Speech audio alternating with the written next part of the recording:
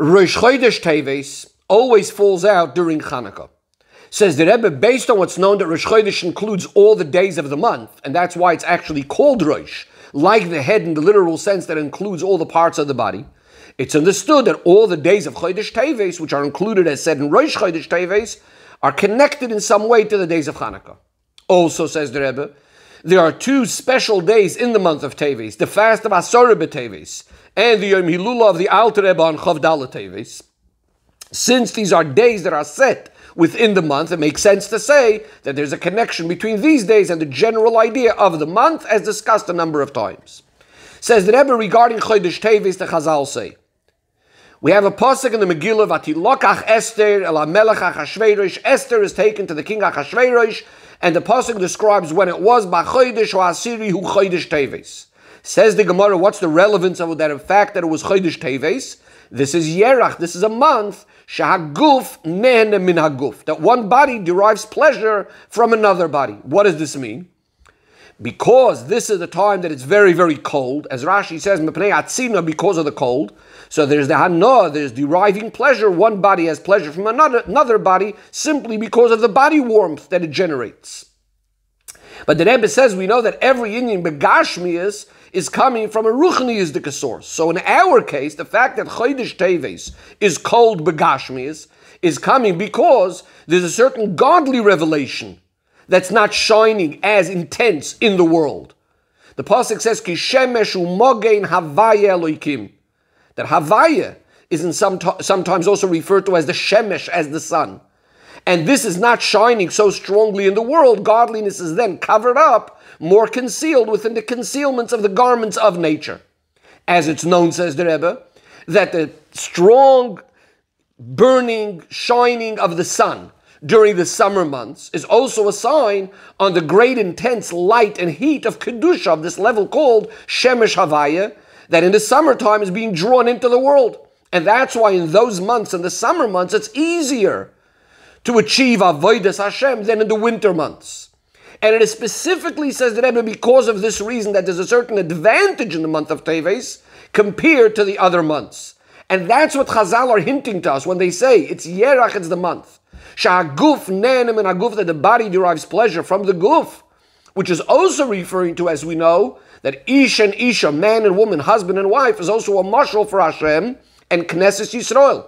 So what this Maimer Azal is teaching us is that the avodah of a yid during this month, a time when it's cold in the world, a time when godliness is not shining so intensely in the world, this causes a special hana, a special pleasure to Hashem. Now, again, this is hinted in the word Shahaguf Nehne Min Haguf, that the Guf Kavayachal Hashem is having pleasure from our Guf, from the Yid. But the Rebbe says everything in Torah, as we know, is precise and accurate. So it's understood that the fact that the expression over here being used is that the Guf is Nen, as deriving pleasure from the Guf, fits with this Pirush that we just said, that it's Hashem's pleasure from the Avodah of the Yid, because the fact that there's a special pleasure by Hashem in the month of Teves from the Yid's Avodah, it's specifically connected to the Avodah associated with the Guf, with the body of the Yid. And so too, up above, it's touching, so to speak, within Elikus, within godliness, Kavayachal, the level also that's called Guf, as we will explain. Says the Rebbe, to understand this, we know that every single thing that happens in the big world is also connected with the avodas ha'adam, with a person's personal avodah, which a person is called an olam katan, a small world. So everything that happens inside the yid is then going to be reflected and going to achieve something in the bigger world. Says the Rebbe, in the summer months, when the shemesh havayo and this godly revelation is shining in the world, so this is a time that's mainly the avodah associated with the neshama, with the spirituality of the yid. In other words, this is a time that the guf, that the body is not getting so much in the way, covering over the neshama, and therefore it's possible for a yid, and if it's possible, therefore a yid needs to be involved in the matters of the neshama in a way that the oil, the light, the energy of the neshama is being felt. Now, even though, of course, we need to make sure that the body is also not getting in the way, we need to make sure that the body is not going to be coarse and thick, because since the neshama is inside the body, So in order for the neshama to shine, it's going to need to also deal with the guf, and the guf also needs to be a vessel that's fitting for the oira neshama, but that is only considered a preparation to the main avodah of the yid, again, in the summer months. In other words, that we're removing the blockages that might get in the way of the oira neshama, so that the person's neshama could shine, and at this point, he's mainly serving Hashem with his neshama. However, going back to the winter months, when the oir of Hashem, that shemesh of Havaya, the sun, so to speak, is not shining so strongly, it's a time of coldness, then the main avodah of the yid is more about the avodah of the guf. In other words, it's about working on the avodah of elevating and refining the guf itself. Not so much about the sun shining, not so much about the neshama and godliness shining, but it's more about elevating the guf itself. Within this winter months itself, there's a difference as there ever between the month of Teves and the other months. In the other months, there's still some sort of warmth in the world, which means that the elevation, the purification, the refinement of the coldness of the body is also coming somewhat because of the heat, the warmth, the light of the neshama. Whereas in the month of Teves, which this is the time of the ultimate cold in the world, as the Rebbe quotes a Rashi in the Hara, so the Rebbe says this shows a time that's absolute concealment of the body, which doesn't allow, not leaving room for any sort of revelation of the warmth of the neshama and the light of the neshama, and therefore the avodah then consists of elevating, refining the body, not by revealing the oil of the neshama, but rather coming from the body itself. The Rebbe says, the Frierdiker Rebbe told over in the name of the Tzemach Tzedek a story of the Baal Shem Tov. The Baal Shem Tov loved light. One time, it was a winter night, and there wasn't enough light by the Talmidei HaBaal Shem Tov in order to illuminate the shul. So the Baal Shem Tov told them they should take off the roof, they should take the icicles that were hanging from the roof. In Yiddish, it's eis lichtalach, which would literally be translated as the ice candles. These are the icicles, and to light them. The Talmidim did what the Baal Shem Tov said, and the icicles burnt. The Tzemach Tzedek said regarding this story that by the Chassidim and the Talmidim of Moreinu HaBaal Shem Tov, even the eis lichtalach, even these ice candles, these icicles, burnt and illuminated. In other words, what's the point of the story? The Baal Shem Tov showed how these icicles by themselves, that are completely the opposite of light and warmth, they are now being transformed into light, into heat. In other words, that they are burning not in a way that they are losing their identity as ice, but rather the ice itself, as it remains an icicle, is now illuminating. Says the Rebbe the same thing in our case.